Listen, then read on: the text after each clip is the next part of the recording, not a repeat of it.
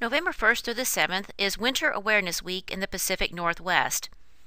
During the past week, the National Weather Service offices across Washington, Oregon, and Idaho have come together to provide educational videos and Facebook and Twitter posts for the Pacific Northwest Winter Awareness Week.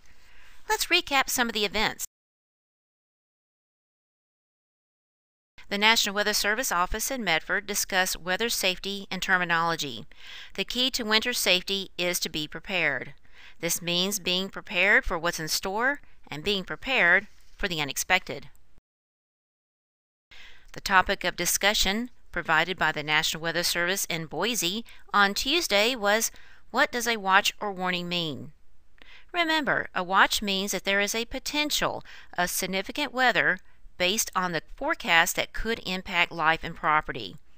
A warning means that significant weather is imminent or already occurring.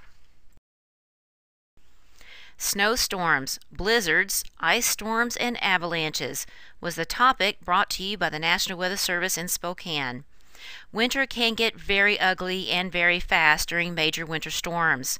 When traveling, make sure you have the proper tires and an emergency kit with you. Warm and dry clothing is critical if outdoors.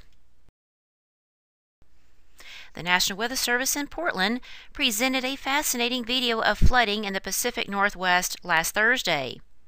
Heavy rain, snowmelt, and debris flows are common in the Pacific Northwest during the winter. Follow this very simple life-saving rule. Turn around, don't drown.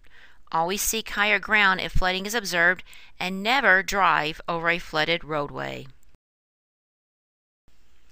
Winds were the last topic for the week. Whether you live on the coast, in the mountains, in the valleys, the Columbia Basin, the Klamath and Lake Basins, or the highlands of southeast Idaho, you will likely observe significant winds sometime this winter. Winds can cause property damage and result in blowing and drifting snow, blizzards, and low wind chills.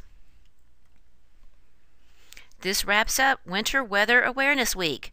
On behalf of the National Weather Service offices in Seattle, Spokane, Portland, Pendleton, Medford, Boise, and Pocatello, thank you for listening. Remember, have a plan, be prepared, and be safe.